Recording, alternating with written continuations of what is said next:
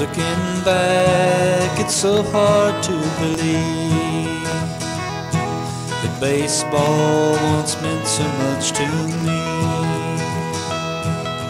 It took up every summer of my youth, and Gus and Hutz and Kenny Schuferts too.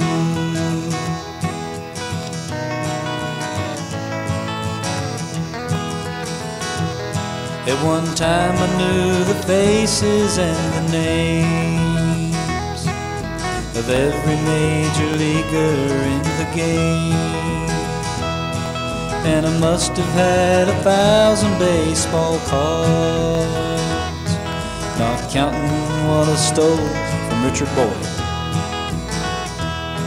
But the biggest regret I have of all,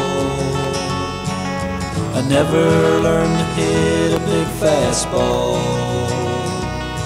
But I guess that doesn't matter now for sure,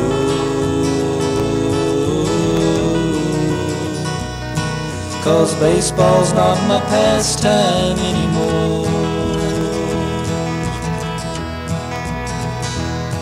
Sometimes I let my mind just wander back to the Flat Rock Gang in the days of Mac and Jack.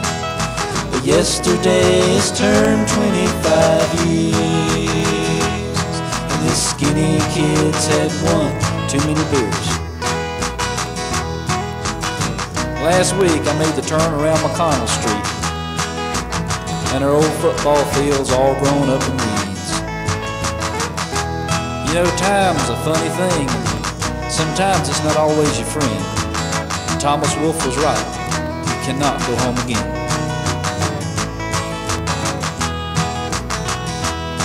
Sometimes I wonder where they all got to,